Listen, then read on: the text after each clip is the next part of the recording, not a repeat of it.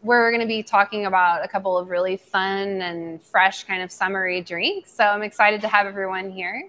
I'm Andrea Allen. I'm the co-founder of Onyx Coffee Lab, and I'm the 2020 US Barista Champion and the 2021 second place World Barista Champion. And I'm super excited to be joining you all today.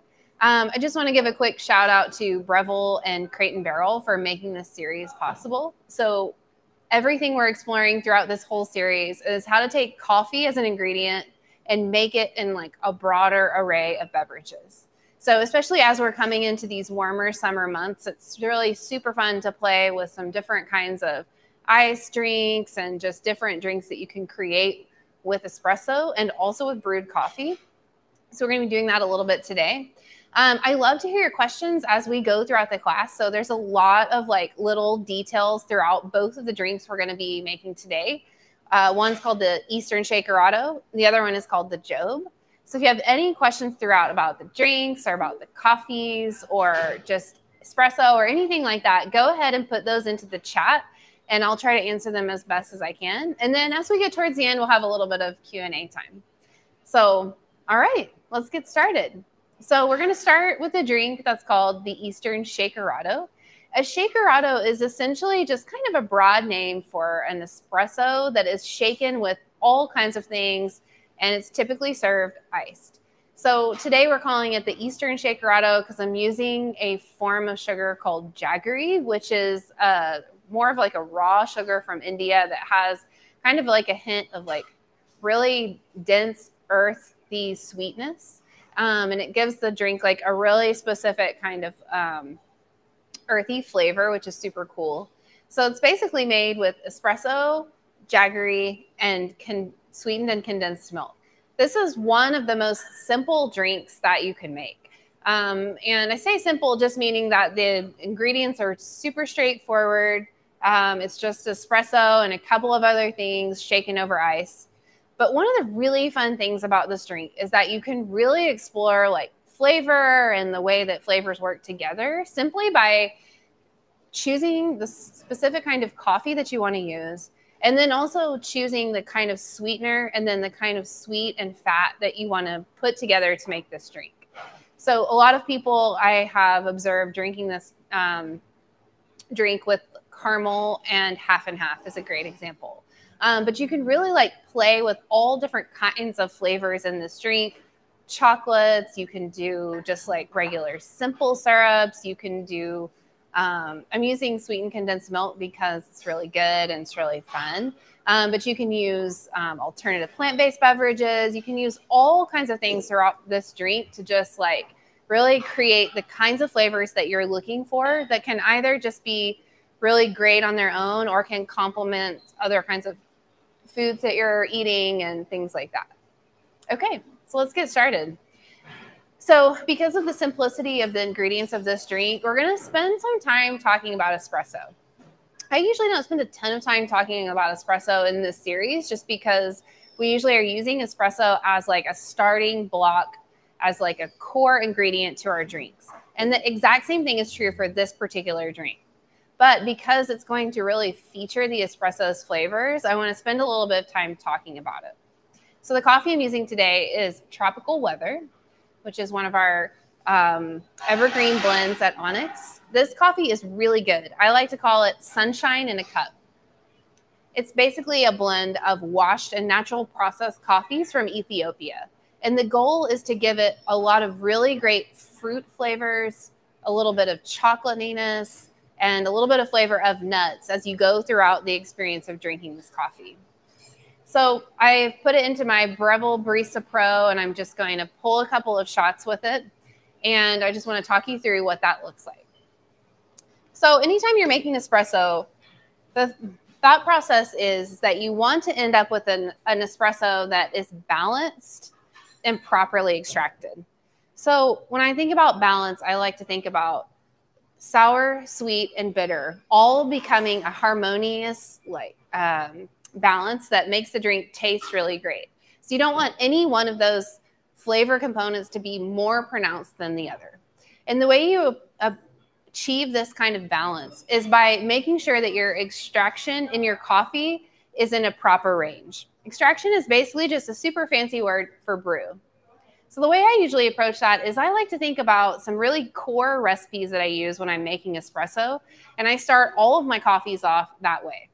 So for this particular espresso machine, I have a 54 millimeter portafilter basket.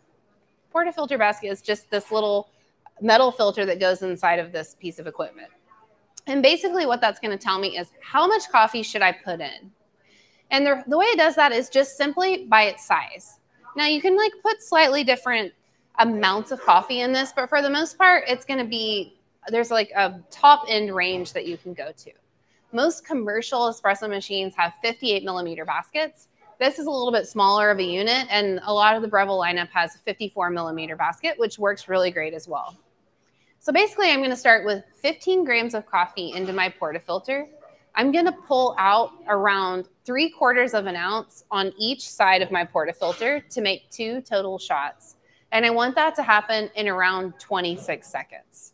So for this particular coffee, that's a really great place to achieve balance. So it really will showcase the fruitiness of the coffee, but won't have it be overpowering. It'll have that really nice mid-level of sweetness of the chocolate, and then it'll round itself out with a little bitty tiny bitterness of nuts. Okay, so that's my recipe, and I've already dialed this machine in before we started. So I'm gonna go ahead and just walk you through my procedure for making espresso. So I'm gonna start with a clean, dry portafilter. What this will do is encourage the water to just only interact with the ground coffee when it starts going through the bed of coffee itself. So basically, the way the coffee is ground, whether it's finer or coarser, and then the way that I prepare it in the portafilter will determine the time in which it takes for the coffee to extract.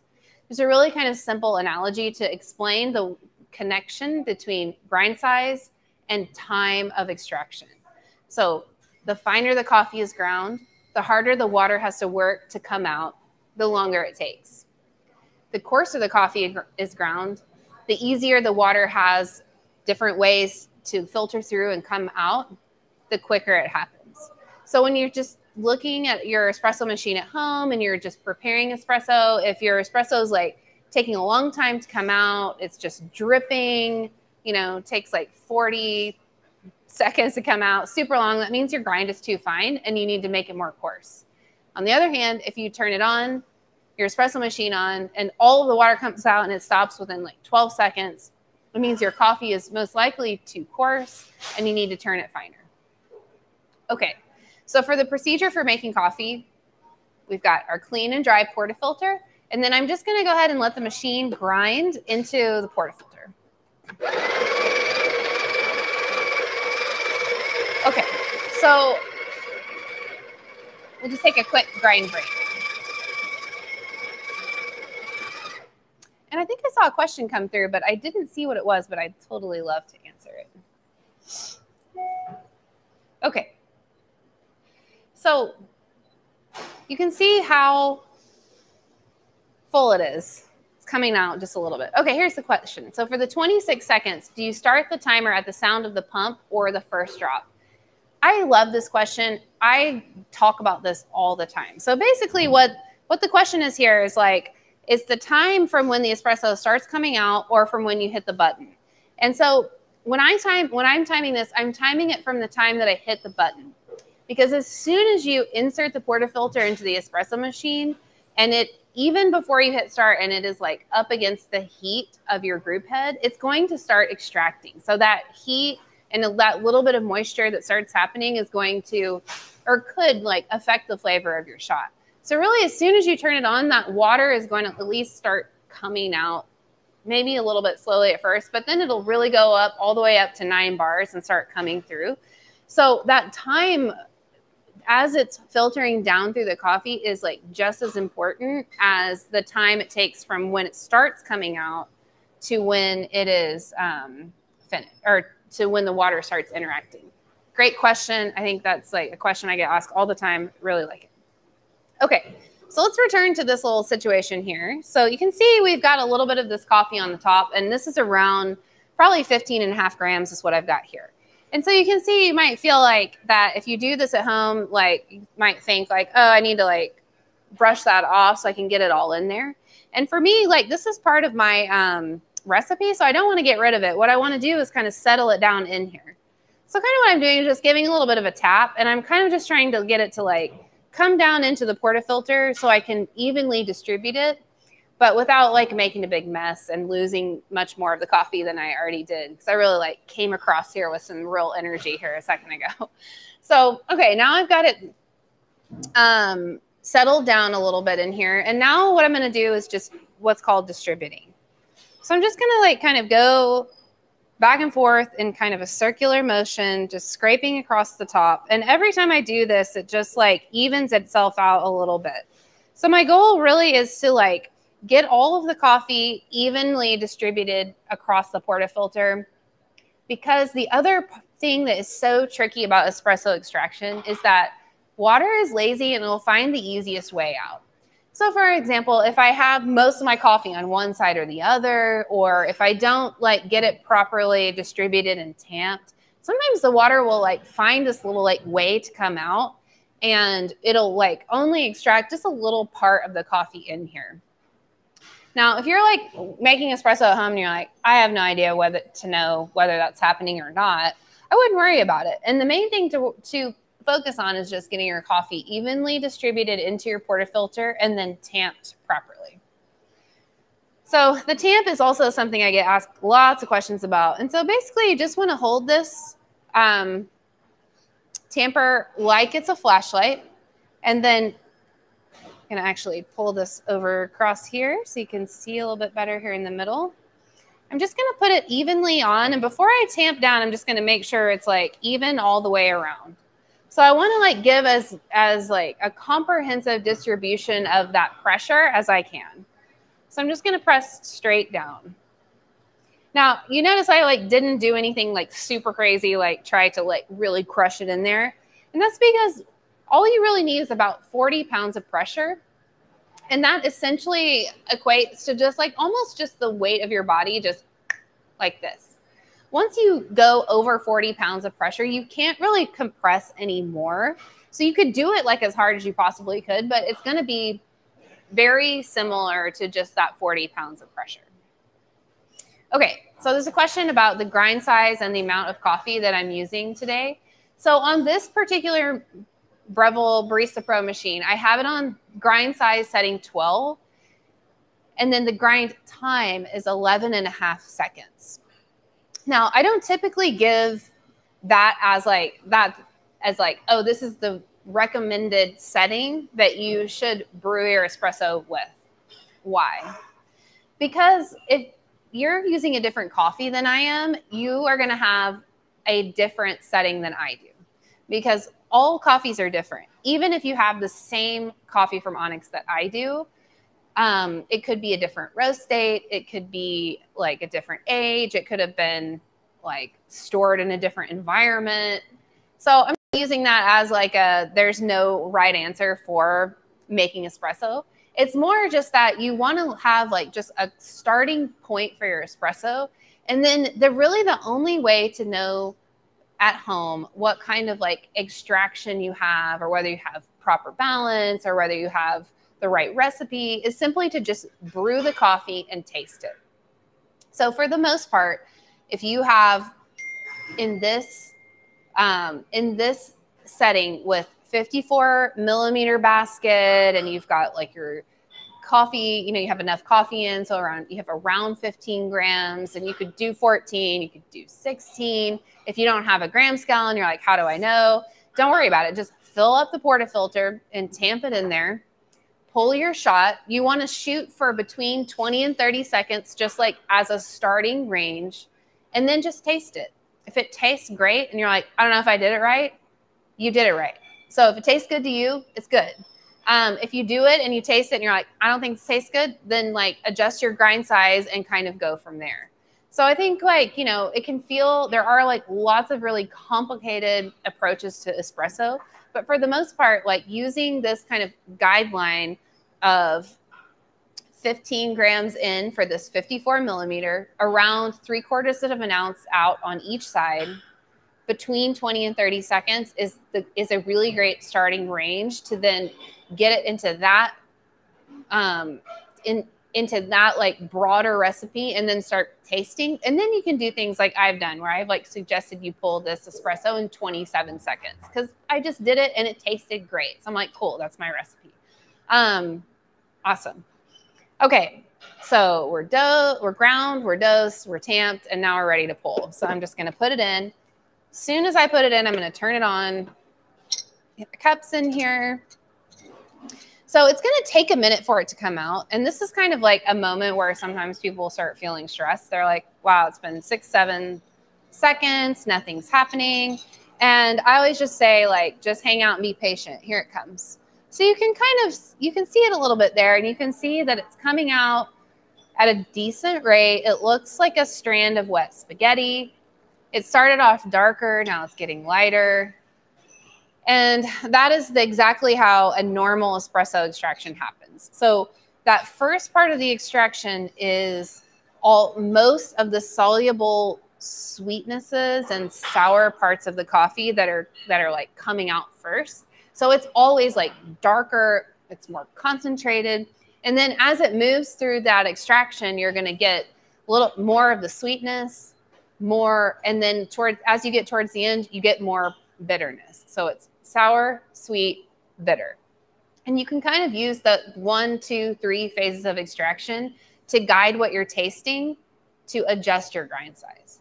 So saying all that to say, dark into light in the extraction makes total sense. All right, cool. So I've got my shots. And for this recipe today, I'm actually going to pull another set of shots. So I really just like want for this drink to be super balanced in itself, but I also want for my cup to be full. And that sounds kind of silly, but for me, drinks are about 2 things. They're about the flavor experience that you or your guests have with a drink, but it's also about the appearance and the eye appeal of the drink itself. So I would be hard-pressed to believe that you could see something super beautiful and taste it and like not have like a pretty good experience of it. Every single thing that you see and encounter before you have like a food or beverage experience completely informs what you believe your experience is going to be like. It totally creates your expectation. So if you're served a drink that looks really great, I mean, maybe it's the greatest drink in the world. Maybe it's like an okay drink, but you're probably still going to enjoy it. So for me, in this particular cup that I wanted to use today, I want to just get a little bit more liquid in. So I'm going to go ahead and bump up the amount of espresso that I have in this particular cup in order to achieve that. So I'll go ahead and pull another shot. You saw I cleaned and dried my portafilter. Now I'm going to grind again.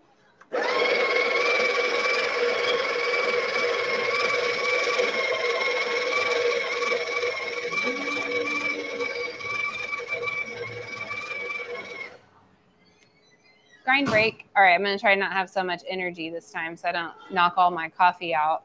Okay, there we go. All right. So you can see same things happen this time, which is just that like I've got an overfull portafilter, which is totally normal. Just going to go ahead and kind of settle it in. I'm not doing anything super aggressive right here. I'm just giving it some like taps to help it settle. And then I'm going to just distribute across the top. The goal is, again, to get completely even portafilter bed. Tamp. All right. I'm also going to go ahead and pour these shots into my shaker glass so I can use these cups again. Okay. Here we go. All right. Insert. I'm going to brew. Okay. So let's watch the color of this extraction a little bit this time. And again, I've already turned it on. I'm at 5 seconds, 6 seconds. Nothing's happening yet in terms of the coffee coming out. Okay, now here it comes. So you can see how it's kind of dark. My hand a little bit, and you can see it's getting a little bit lighter here as it goes along. And again, that's just because all of that like sour, kind of fruity, is coming out, those solubilities right in the beginning, and then it goes into the sweetness and then into the bitter parts of the coffee. Okay, perfect. So now I've got my espresso. Okay, so now that we've talked a lot, let's go ahead and build this drink. So I've got my espresso. I'm going to go ahead and pour it in here. Dope. Okay. All right, so now I'm going to go ahead and put my sugar in here. And this is 2 tablespoons of jaggery. So you could hear that and think like that's a lot of sugar, and it is. So I felt like this was a pretty good balance for having these extra kind of shots of espresso in here. But again, this is something you could choose to sweeten, you know, to like keep it at this level of sweetness or to bump it down a little bit too, just whatever you desire. I also have sweetened and condensed milk in this drink as well. And so that is also has like a pretty high level of sweetness in it. All right, so I'm going to go ahead and pour this in. When I say pour, I mean I'm going to get it to come out there. Okay, perfect. So my coffee is hot, and because this drink is going to end up being iced, I want to go ahead and just kind of like stir this in because I want that sugar to really dissolve so that it doesn't like leave a grainy texture in the drink itself. And especially too, because the sweetened condensed milk is really like heavy and dense and the viscosity is like kind of bumping on it. Like I want to make sure that like I have everything dissolved before I get that in there. All right, so now I'm going to pour in, I went ahead and did 2 ounces in this one because I have that extra espresso. All right, so I'm going to pour that in. When I was dosing this out earlier, I was like kind of cracking up in how long it was taking me to dose it because it's so thick. It just is like kind of a real slow roll going on. So you can see I'm still just kind of trying to engage in this like homogenization, which is just like I'm just stirring it up because I want to make sure that everything is like really great and mixed together before I put the ice in. Because once I put the ice in, I just don't want to change any of the textures or anything like that until before everything is mixed up. Okay? All right, so now I've got it all shaken up, or stirred up rather. So the last thing to do is just shake it up. And you're gonna shake it with ice to just basically chill it. There's kind of this thought too about like taking espresso and putting it straight over ice, that there's this kind of feeling that you want to cool it down a little bit first. And I would kind of agree with that. I'm not a huge fan of just like espresso poured over ice.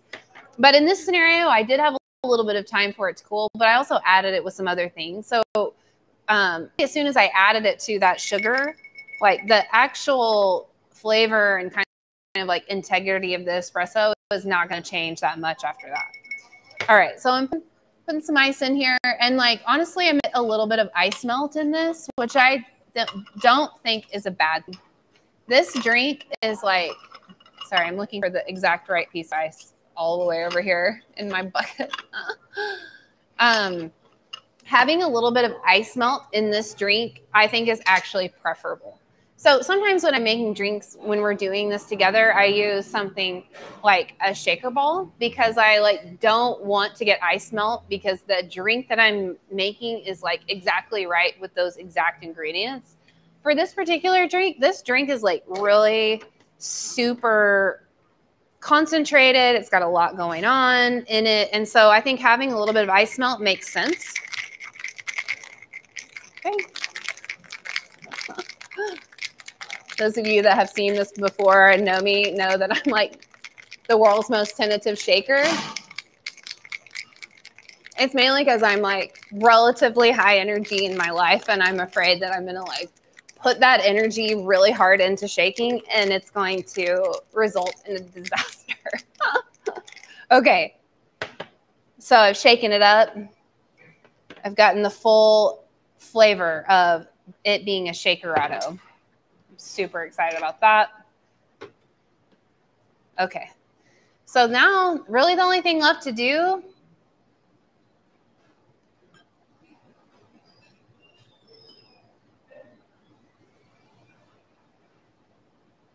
is pour it in.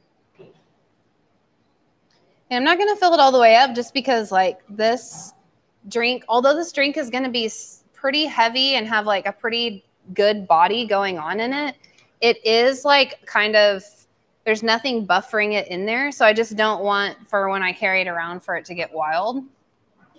So I have a little bit left. I see a question too about subbing out for jaggery sugar. And I would just say if you want to sub it out, you should use, I'll just give a couple of examples. So something straightforward like just brown sugar would probably be awesome. Honey would be great. Also, just like a raw sugar could be cool too. You could even use something like stevia if you don't want to like add those caloric input from sugar. And I totally know sometimes when you're making drinks or following like recipes that calls for things that are like, you're like, I don't know what this is. I don't know where to get it. And even if I did, like, it's kind of expensive. So do I need to buy this? And the answer is no. I put this together because I think it tastes really great and because I think it's super interesting. But you can use any kind of sweetener that you want. Whatever you have in your pantry will work well. Just think about what the base level of sweetness will add to it. So something like brown sugar is going to be heavy, rich, dense sweetness. Something like honey will probably like be a higher level of perception of sweetness, but also have florality in it. I personally love honey. My husband, John, thinks it's like too floral sometimes. So anytime I use honey, he's like, oh my gosh, how much honey did you put in? Whatever it is. And I'm like, no, it's like just a little bit. But he's really sensitive to that floral kind of nature that goes on in it. So it kind of just depends on like what you have and what you like. You could also just use like standard cane sugar as well. And that would just add like that kind of like straightforward sweetness that doesn't have a lot of like dynamic flavor or extra added character to it, but will give you that base level of sweetness that you need. Great question. Okay, so for this drink, my last move is I'm just gonna like float a little flour on top. So this is like a really fun way to take a brown drink and make it a little less brown. So some of you have heard me say before, one of the really funny things about coffee is that when you start making drinks with coffee, you're very likely to end up with a brown drink. And so I think that that is the nature of coffee. It's super fun when you can end up with a drink that's not brown, but sometimes you just do. And you know what? Like it totally is going to taste great. So I'm not worried about its color, partially because this drink has a couple of really fun things going on in it. And here's what it is. So the first thing is this glass. This glass is beautiful. It is elegant. It looks really great with this drink on it, in it. I love the way the light is kind of reflecting off of it in this little market setup that I'm in. And it looks really awesome. And then I just put a little flour on top because I think it adds a really nice pop of color. It looks great when I look at it, and it's fun. So you can find edible flowers at grocery stores. You can also do something like herbs. You could also do like, you know, a flower that's not like necessarily ultra edible as long as you don't eat it. But really you can like do all kinds of things to like make the top of this drink look really nice.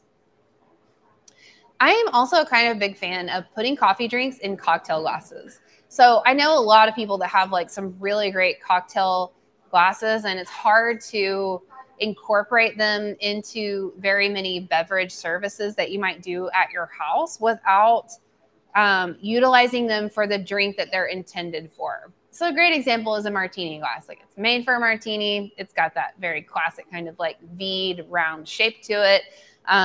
So taking those things, taking those drinks, or no, their glassware, and just putting other drinks in them, it kind of can sometimes like elevate the coffee drink itself. And it can also help you have an opportunity to use your great stemware and glasses that you have.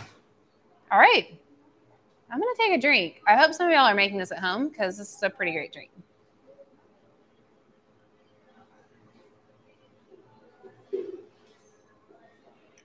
Dang, that is so good. Wow. So this is just like a super good example of ingredients coming together to create something greater than its parts. So just on its own, especially like the sugar and the condensed milk, I mean, they're just like a lot going on. But combined with the coffee, this drink is like really sweet. It has like a really great dynamic in terms of like the sweetness that it starts in, and then it kind of like goes down a little bit on my palate to that earthiness, and then comes back up with that like really nice sweetness from the fat carrier, which is the sweetened condensed milk. It's like super good. Yum. Okay. Really fun. This is a really fun like recipe that is like a framework for you to take espresso and create all kinds of really fun things with it. So again, you can put any kind of sweetness in it. You can put any kind of like fat product in it. So you could even do it with like a yogurt would be really great. With a plant-based like oat or almond. Yeah, really great. Cool. Okay. So let's switch gears and let's move over to this drink that we call the Jobe. So this drink is really fun, and we call it the Jobe because it has banana milk in it, and we're all big fans of Arrested Development. So if you have seen this show or, you know, interested in it all, the kind of the sub, you know, plot is that there's always money in the banana stand.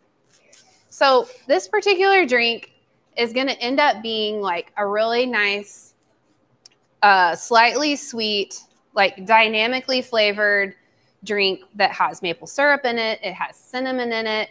It has like kind of this really great banana texture, not banana texture, but the banana milk is going to have like a really great, like thick, heavy, slick coating texture to it. So let's talk some about the banana milk, which is what I'm making right now. And I had this like internal dialogue with myself about whether I wanted to peel 4 bananas live on this thing today. And you know what? I decided that I was going to. So I hope that everyone's also peeling bananas along with me. All right. So again, this is kind of a base recipe for this product. And so kind of what I want to do is like the bananas make a really great thickening agent and kind of like serve as a fat agent as well without dairy. So I'm a big fan of creating beverages that are really, really great that don't have dairy in them just from the get-go. So I think like in the past that in beverage service, there was kind of this thought process of like, oh, well, every drink comes with dairy, but like if you need a substitute, we have almond milk or we have oat or we have soy or we have like, you can make it non-dairy like if you ask. And I think that that is kind of something that is starting to fade away as we like are exposed and introduced to so many really great plant-based alternatives to dairy. So there's just like regular occasions where I prefer a plant-based over a dairy in a beverage. And so this is a really good example of that thought process kind of like being played out, because this drink is like really, really, and it is not a thought process of like, oh, but also you can make it dairy-free. It just comes that way already. Okay, so let's make the banana milk. So you're going to start off with 4 bananas. I'm going to put in 3 tablespoons of cinnamon, which is a lot. Dump that in there. Let's see, it's 4 ounces, and I'm using oat. I really like the way that oat carries itself in this drink, but you can use almond, you could use whatever you want. And then I'm going to put in 5 ounces of maple syrup. So this is designed to be like nice and sweet and have lots of character going on in it. And it's going to end up being like a super thick texture. So this drink is really designed to be cut with like half banana milk, half coffee. And it's going to end up being nice and heavy, but the banana milk itself is like going to be ultra thick. So we'll go ahead and blend this up. All right.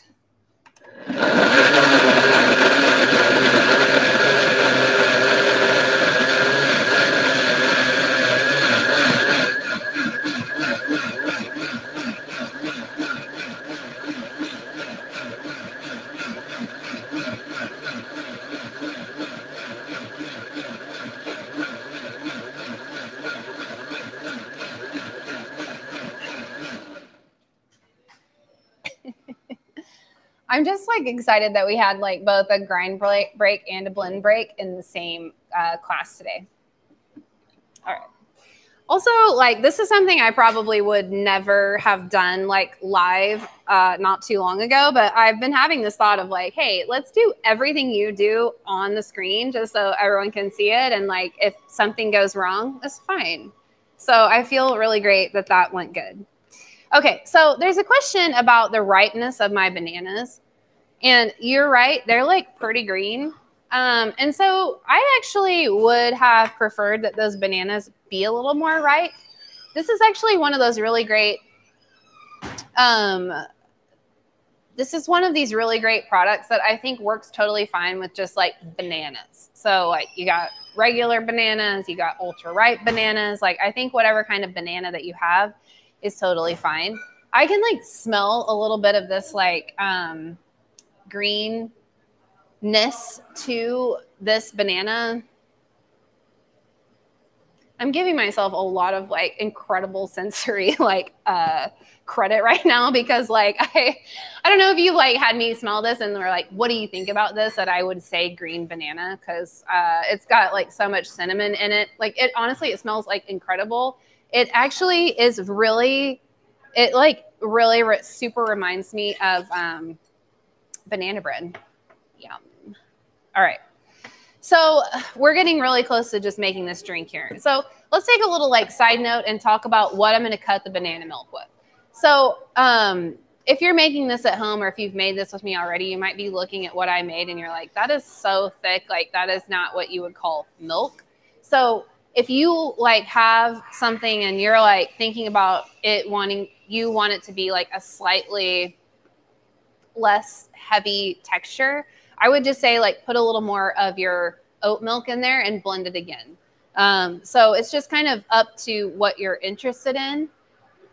For me, I want it to be thick because I'm going to put coffee in it, which is like, you know, doesn't have very much viscosity at all. And it's going to end up yielding this really great, not quite like smooth, not quite milkshake heaviness, but more like a smoothie. So it's going to end up having like lots of that really like nice, like I said, coating oil, like great fat content, lots of flavor, all kinds of stuff going on. And so for me, I want it to be heavy, rich, and concentrated because I'm about to put it with like 50% of the banana milk, 50% coffee.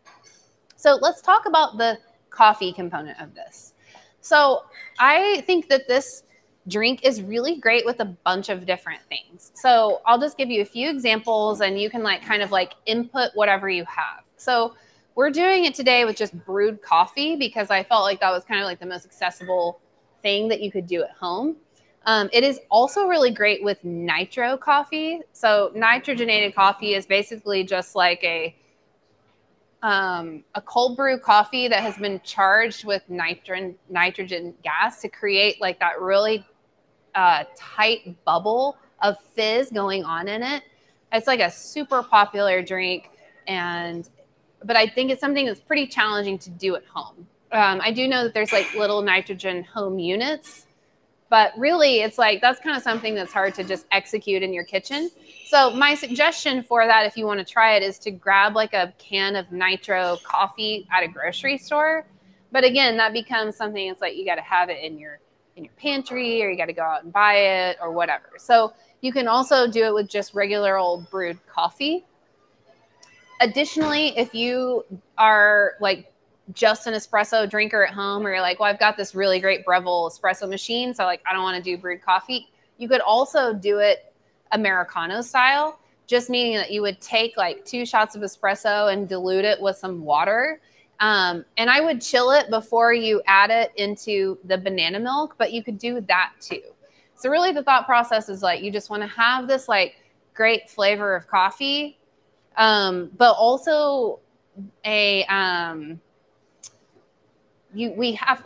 of just have to dilute it, if that makes sense. Okay, enough talking. Let's make it. So this recipe, super easy, 5 ounces of banana milk. You can see it's like ultra thick. I'm gonna put a little extra in just for good measure.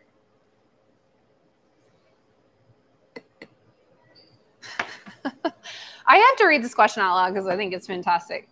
Could I comment on possibly adding alcohol in either drink? And it says, I am a bad person. First of all, I love you and you're not a bad person. And I actually was thinking about this before this class because both of these drinks are kind of like shouting booze at me.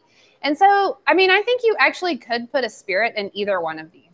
I personally kind of feel like that brown spirits or liquors go better with coffee. So like a brown rum or a whiskey could be really great in one of these. But yeah, I would just say like, think about the flavor profile of these drinks and then like, what would your spirit add to it and just throw it in there. It could be really great. And I have to say, I have many thoughts on the espresso martini, and I can't believe I'm bringing this up right now because I'm always cracking up because that is like the go-to drink for spirits and coffee together. And my recommendation for anyone interested in coffee and spirits is to break out of the espresso martini thought process and do one of like any of the drinks that I make throughout this entire series could totally go with the spirit and would be super fun, would be very different, and would like really showcase coffee as an ingredient in a way that I think is unexpected, enjoyable, and really fun. Okay, thanks for asking. You're not a bad person. Okay, so I'm gonna go ahead and just pour this in here. I'm kind of also just using this as a measuring cup. You can see this is like super thick. I'm actually a little worried that it's too thick. But this is why we do these things together because I'm not gonna lie, I would love for me to be completely flawless on these things, but we'll see what happens in a minute. But sometimes you just like need to be shown like, hey, it's okay for it to not go exactly like you want it to. And it'll still work out fine. And also I think it's gonna go like I want it to. So we'll find out in a second. All right, so I'm gonna go ahead and I'm gonna shake this one with ice. So you all see me shake again with the like shaker ball for the dry shake. And again, I think particularly that this drink needs to be cold. So when I'm just like touching it right now, it's like a little cold. I think like some of my ingredients I put in were cold. And the coffee that I'm using was not hot out of this decanter because I want it to be cold because I don't want the heat to like create any kind of like reaction going on in those bananas. I just want it to be a cold drink. But I'm also going to shake it with ice just to like continue to encourage it to be chilled. Oh yeah. I really set myself up to shake both of these drinks, but it's like it's summer. So you got to do it. You got to do what you got to do. All right, I'm just going to give it a good shake. Dope. Golly, this thing smells so good. I hope that y'all have either made it at home or are going to make it at home. Okay. So then I'm going to take my strainer, and I am going to strain this, one, because I want to strain the ice out, but two, I just want to make sure that if there's any like banana chunks that they don't come out. Okay.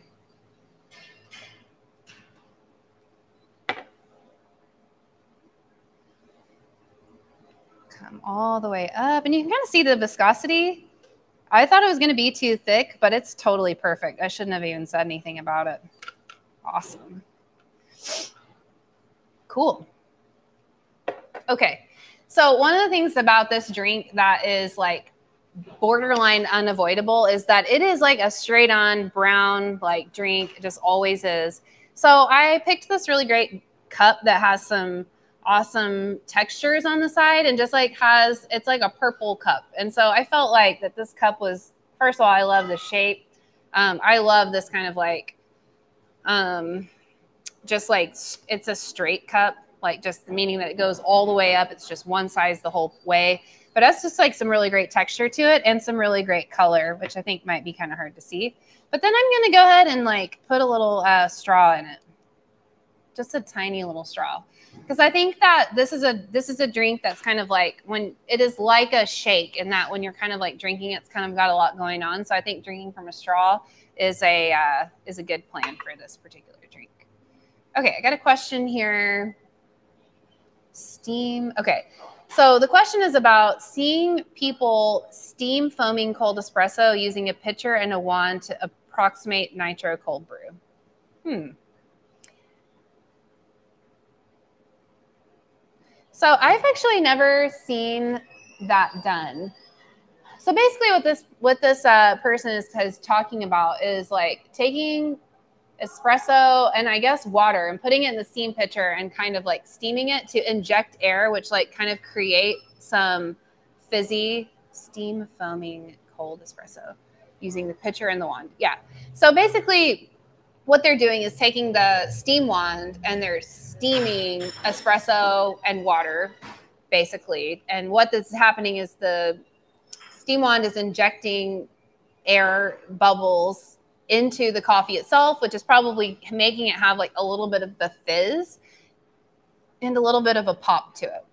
So, I mean, just upon like approaching this, I've never even like heard of this or thought of this. So my thought is like, yeah, that totally would work to add a little bit of fizz to it. I think the thing that you're going to want to consider there is like, what sort of heat elements are you going to want to add to your coffee? And when I'm saying heat, I mean, obviously you need heat to extract and brew coffee, or you need time. So those are the two things that create extraction, heat and time. Playing with those two elements is going to completely change the dynamics of the extraction and the dynamics of what the coffee are going to taste like. So as an example, like espresso is like hot water, short time, lots of pressure, and that's what creates the extraction. Brewed coffee is more a longer time, still traditionally the same temperature water, but no pressure, and that creates the extraction. A cold brew is like no heat, but way more time to create that extraction. And all three of those methods are going to create different flavors, different body, like different levels of like acidity, different levels of clarity. I mean, that's actually one of the like things I love so much about coffee is that there's so many ways to brew it, to drink it, to approach it, to eat it. I mean, it's just like kind of the most incredible like product in the world, but it's also the greatest industry in the world. Great community. I just love coffee so much. So my inclination would be that I think that injecting heat into espresso like after it's already brewed would probably change the way it tastes. So I don't know. I think if you're interested in it, go for it. I mean, again, I don't want to be the non-expert expert, I guess here, but I would just say if you try something out and you think it's great, go for it. Like however coffee tastes great to you is how you like it. I'm realizing that I didn't taste this drink, and this is like one of my favorite drinks. So good.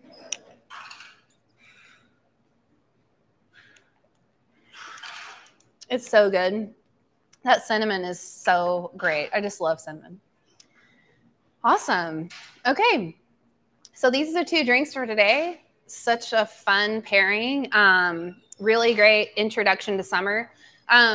The next summer series that we're going to do is going to feature like some slightly lighter drinks.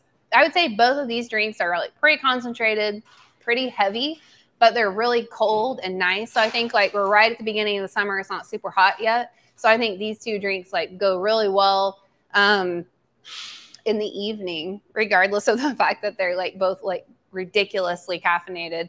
But I think these are really good evening, kind of like outdoor patio drinks or accompaniments to dinner that you might be serving for friends. So these drinks are awesome. I would love to hear if there's like any more questions anybody has about these particular drinks or about espresso in general or coffee or anything like that. Go ahead and put them in there. I also just like want to give another quick shout out to Breville and Crate and Barrel. So they came together to like make this whole series happen. We've been doing it for like almost a year now, and it's super fun. So basically every month, like I just come on and make a couple of drinks with these great tools that I have here, and they like have created this series so that we can explore coffee as an ingredient together. So I really appreciate them. I also have to give a quick shout out to Onyx Coffee Lab for also making this series possible. And if you are watching this live, we have like a code for coffee this time. So it's just the code Breville20. So you can get 20% off of something from Onyx just for like the next couple of days through Sunday. So if you want to use that, like go for it. Enjoy grabbing some coffee. And then all of these things are available. Most of these things, some of these things are my tools, but on Crate and Barrel's website and on Breville's website as well. So awesome. Thank you all so much. I hope you enjoy making these drinks. And if you make these drinks at home and you want to share them with me, just tag Onyx Coffee Lab on Instagram. I'd love to see what you're making and interact with you that way. So thank you so much. Bye, everyone.